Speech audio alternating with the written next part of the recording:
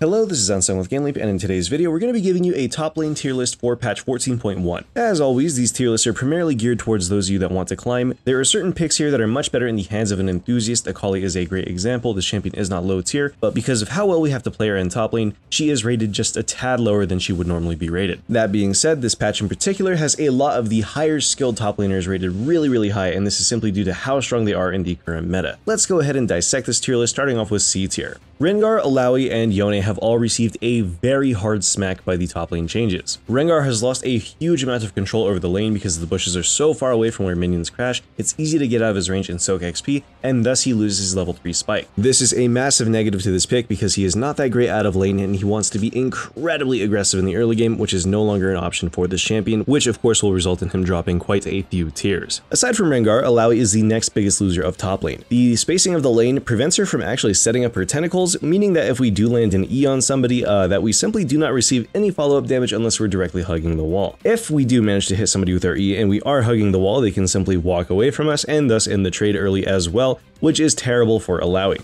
She does not have the mobility nor the damage to be a threat in the wider lane. Sundered Spear is also bugged in this champion to not work, but she can go Iceborne and is able to chase people down with her W once she does have a couple of points in it. This is okay in certain matchups and it does make the champion somewhat salvageable, but the fact that she can't basically use her tentacles at all is kind of hard to look past, to say the least. We can still E somebody near a wall and then have a tentacle spawn up and then use our E into ulti, you get the idea. But this champion does not excel at late game teamfights. She's okay in dragon fights if we're allowed to set up beforehand, but the sheer lack of pressure that this champion provides makes her a very hard loser of the patch. Terrible champion right now. Wait until Riot reworks her. Yasuo and Yone are champions that I would not really expect to have this low on a tier list because their kits do hold up quite well. However, the loss of Hullbreaker brings Yone top down from being super high tier to being low tier as a result. Hullbreaker is a huge reason as to why Yone was so strong in the top lane. It also gave him a huge amount of unnoticed durability in teamfights, so whenever we're using our ultimate or our third Q and we're dashing through a large portion of the enemy team, it would actually reset our Hullbreaker resistances, and then it would take the 2 seconds to decay back off of him, making him deceptively tanky. The loss of that version of Hullbreaker has severely harmed Yone to the point where he's basically not functional top lane,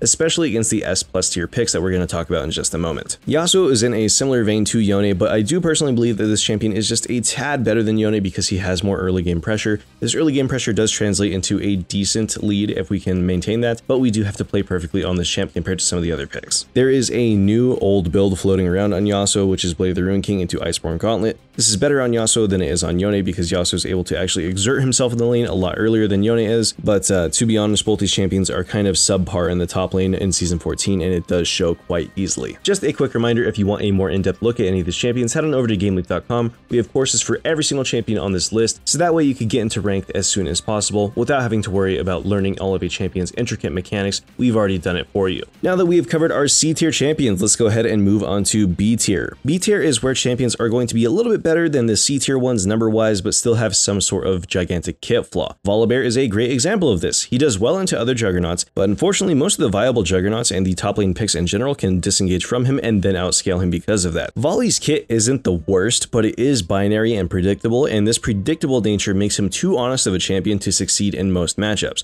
What we can do is cheese people with WMAX, but then if we're playing WMAX Volibear, our opponent has to constantly stay on top of us, and with the majority of the top lane picks, that is just not an option. Another great example of this is Mundo. Mundo, while he's not an exceptionally weak champion, is just very honest in what he wants to do, and unfortunately the picks that are so strong top lane right now completely shut down his scaling and make him a non-issue. Urgot is in the same vein. This champion isn't necessarily bad, but Warden's Mail is an item in League of Legends, which does completely negate his W for the early levels of the game. Unfortunately, these champions are just not very competitive in their current state, and it's going to remain that way until we see a meta shakeup, which very fortunately should be coming quite soon. Now that we talked about our B tier, let's go ahead and talk about our A tier. Renekton is a great example of an A tier champion on this patch. There are a bunch of really good build options for Renekton, but nothing that really sticks out as the one build that beats out all the rest. Blade of the Ruined King carry Renekton is very strong in lane, but it falls off omega hard, especially against the new busted mage itemization. The new on-hit 80 carry itemization and the tanky option in Jack Show also make mincemeat of this poor lizard very quickly. On the bright side though, Renekton does have a very stable lane lane, and he's able to neutralize most of the S tier picks in the game, just not make too much of an impact by himself. The second that he falls behind, it's easy to kill the champion over and over and over again, and his weaker itemization options compared to the rest of the cast do hold him back. That being said, you can and will carry games on this champion. He is just not as overpowered as some of the other picks on the list. Set is another great denizen of A tier. This champion always does the same thing. He is always somewhat stable, and he will be decent even if he has the worst items in the game simply due to how strong his ulti and his W are. Set is an absolute brick wall. This champion does very well when he's left alone in the lane. He's able to take towers pretty quickly, but his kit does hold him back quite a bit. Because he's so immobile, it's hard to translate a lead into a meaningful one in the mid game, which is where Set falls off the most. Ultra late game, he's amazing. Ultra early game, he's amazing, but the mid game slump is 100% what holds him back. Now that we covered our A tier, let's go ahead and get into the meat and potatoes of this video, which is going to be the S and S plus tier. My first pick for S tier, even for the average player, will be K'Sante. The new tank items have had a profound impact on K'Sante's place in the meta.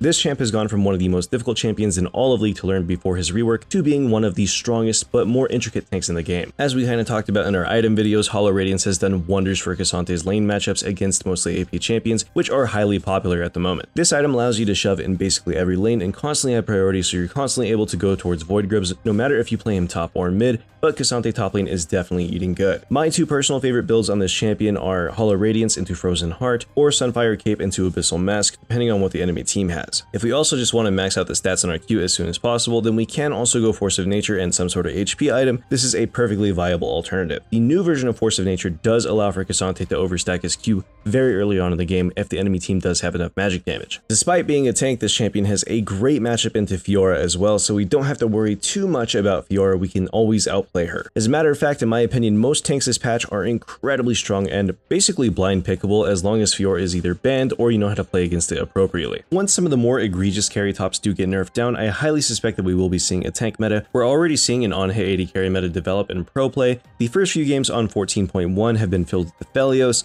Lucian, and if those two champions aren't picked, then Kalista and other on-hit ADCs have a high priority. This bodes quite well for most tanks because we will be able to scale up and then impact games against these more on-hit style of AD carries and the less prevalent carry top laners in a few patches. Next up in S tier, we have Sion. Much for the same reasons as K'Sante, this champion is just really strong and the new items have been a huge, tremendous help to him. If we're against an AD top, we simply go Heartsteel and then stack up all of our HP as often as possible, and then into some sort of bombies item. If we're against an AP top, we can rush a Force of Nature. We could go straight into Hollow Radiance. You get the idea. We're going to scale regardless. Next up in S tier, we have Gwen because she's a tank shredder who excels at killing some of the more beefy tanks. This champion has already been hotfix nerfed once, and the nerf is going to be reverted on 14.2, but this champion is going to remain in about this state. Her lane phase is decent and her scaling is very strong, but her severe lack of crowd control keeps her from being a true solo queue carry, hence why she's an S tier. Kayle is also going to be an S tier despite her very high win rate for the same reasons. This champion is a scaling champion, which means that we're not going to be able to influence our games as early as we need to sometimes. Grubs are a very important part of the modern top lane meta. If we ignore the grubs or if we don't snowball in time as Kayle, then we're going to have a difficult time winning games. That about sums up all the most important S tier champions. Let's go ahead and move on to S plus tier or the OP tier, where these champions are just truly broken. Aatrox is going to be our first S plus tier pick, and this is largely because of his role as a neutralizer. Aatrox can carry games, but more than likely he is going to stalemate and then be more useful in teamfights than his opponents. This is a very strong champion in lane. There's really no way to mess it up unless we make a mechanical error on our own end, and then he's easy to pick up for the most part. The hardest thing to learn on Aatrox is the Q1 into W into Q2 combo, which is going to result in us getting a guaranteed chain pull and then a Q3 on top of that. Sundered Sky on this champion has a ton of value, and it does make him scale quite nicely where he didn't really before with Gorginker or just Divine Sunder. The stat line is just significantly better on Aatrox, and then the guaranteed crit passive is also quite nice when paired with our Deathbringer stance. Jax is next up in S plus tier. This champion is just a menace. He's been a menace for quite some time. His build paths are very diverse. You can build basically anything that you want on this champion and you will find some success. The most common build that I'm seeing on Jax at the moment is Trinity Force into Sundered Sky for obvious reasons. This is essentially how he used to build before mythic items were placed into the game, and this build is quite strong. Spear of Shojin, even though it's been reworked, is still quite strong on Jax, and so is Steric's Gauge. You can basically build any sort of damage or bruiser item on this champion and it will work out. All we need to worry about on Jax is that we don't completely feed our lane, and if we don't feed our lane, then we turn into one of the best duelists and split pushers in the entire game, and that is only being further buffed in 14.2. Riven is going to be our next S plus tier pick, and this is for a few reasons. First and foremost, she is one of the few champions in the game that is still able to stack exuberant amount of ability haste with no real negative. Secondly, after her last round of buffs, the necessity of learning fast Q has gone down significantly. We can skip the fast queue altogether and still get a large amount of value out of this champion. Thirdly, Riven has decent, if not playable matchups into all the other S+ tier champions, and she does counter a lot of things below her in the tier list. She does well into Cassante, she does great against Sion, good against Aatrox, okay against Jax. You get the idea. This champion is just really super solid. I highly recommend that you pick her up. She's not as difficult as everybody makes her seem. Next up on our list is Fiora. Fiora's here because she's Riven but easier. If you want to play a champion that has a similar amount of carry potential but a lot less mechanics to her, then I highly recommend that you pick up Fiora. Fiora does have a high skill ceiling, but the skill floor on her is quite lower than Riven, making her a more accessible pick. Her itemization is also quite good, just like Riven's, except instead of going ability haste, we go lifesteal and we lame out the lane that way. Ravenous Hydra is almost BIS on this champion. I do see Sundered Sky first item Fiora's occasionally. I do, however, think that Ravenous Hydra is the way to go on Fiora. It's just really gross, and we're allowed to basically ignore most opponents during our lane phase and then scale up to our 3-item mark where we can start 1v9ing the game. Teemo is a new S+ tier denizen, and this is for a few reasons. He is an early game lane bully, he scales really well, and with Malignance he turns into a global presence. This champ can do basically anything. If you need an AD tank, then he can build that. If you want a pure AP nuke champion, then you can also build that. He counters Vayne, he does well into Singed, he counters Mord because he's simply able to outrange them. This champ really doesn't have bad matchups aside from Mage's Top, and those are so uncommon I wouldn't really worry about them. Teemo is a great pick for anybody that wants to climb elo as soon as possible without having to play a more fringe champion such as Vayne Top or Singed, which we're going to be talking about next. Vayne is here because she counters a lot of these champs. She's really strong into Fiora, she's great into Riven,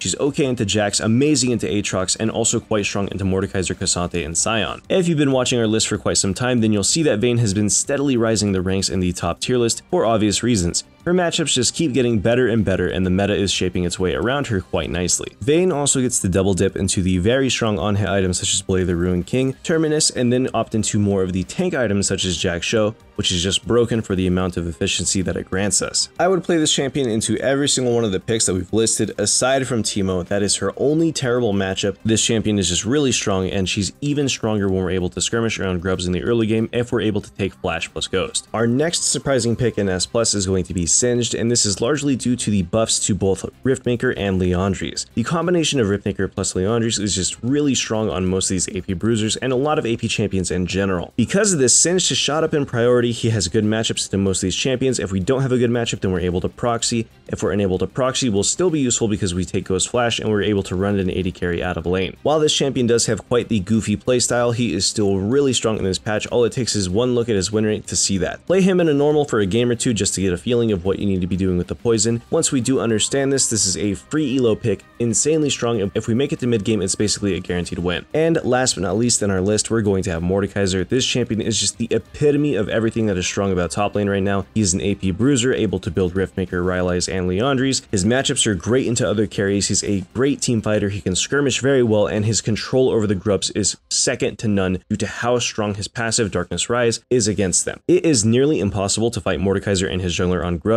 because he's constantly going to be sapping their HP for a shield, and he gets a huge amount of free monster damage in his kit because Riot attempted to make him a jungler. This carries over and turns him into one of the best early game skirmishers that we could ever wish to have on topside. Riftmaker is slated for a nerf in 14.2. If you're playing 14.1, pick or ban Mord in every game. I promise you, you will not regret it. This is a fantastic champion. His only bad matchups would be Fiora and Vayne, depending on how skilled the enemy player is. Anyways, this is Unsigned with GameLeap. Thank you all for watching and hope you all have a wonderful day. I'll see you guys in the next video.